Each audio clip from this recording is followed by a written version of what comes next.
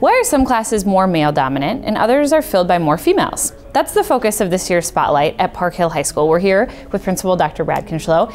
And Brad's STEM, which stands for Science, Technology, Engineering, and Math, STEM classes are some of the classes that are maybe more differentiated by genders.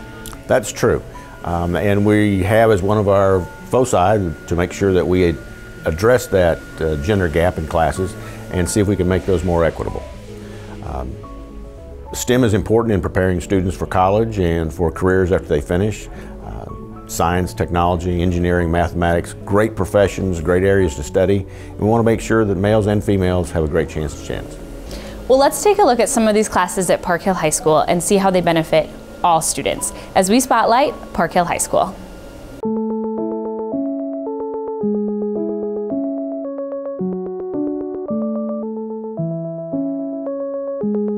I teach biology 2 and AP biology, and I see more females in my classes than males. In my science classes, I haven't felt like there's more guys than girls. Historically, it was probably a male-dominated discipline, but there were big pushes about 10-15 years ago that started to get girls interested in STEM classes through Girl Scouts and some different organizations that I really feel like we're seeing the results of that, and that we're seeing girls empowered to take whatever classes they want. I like that I can understand it, because I usually don't, and then I can actually apply it and like explain it to my friends like when they need help. So. And because I also want to be a doctor, so that's probably why. I teach three of the computer science courses here at Park Hill. And in the past, so this is my 5th year here, we seem to always have between about 3 to probably 8 or so females, where 8's pretty rare, but usually it's 3 or 4 on average. And usually the courses themselves are probably between 20 and 30 kids. I'm in Computer Science Essentials, and I like the problem-solving aspect of it, of trying to think of what code needs to make up the product that you're making. If you learn how to write code, you can help anybody in any area of society. I hope, obviously, that it comes equal. I like it a lot. With a wider interest, we can do more things in here, and so that's definitely the immediate goal with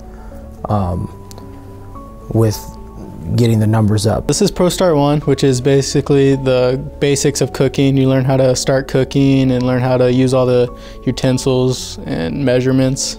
I like most about it is basically when you cook, the labs we do, and then the food we eat is good because it's fresh and we make it ourselves. The employability skills that we're teaching in the course can apply to basically any career field that they are going to go into.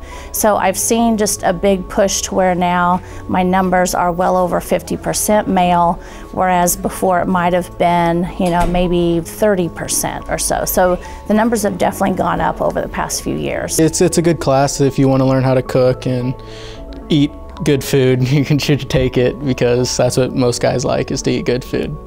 Yeah, so it shouldn't matter. It shouldn't matter, no. It shouldn't matter about the gender, no. Just the diversity of the course is what makes it really fun. The males, females.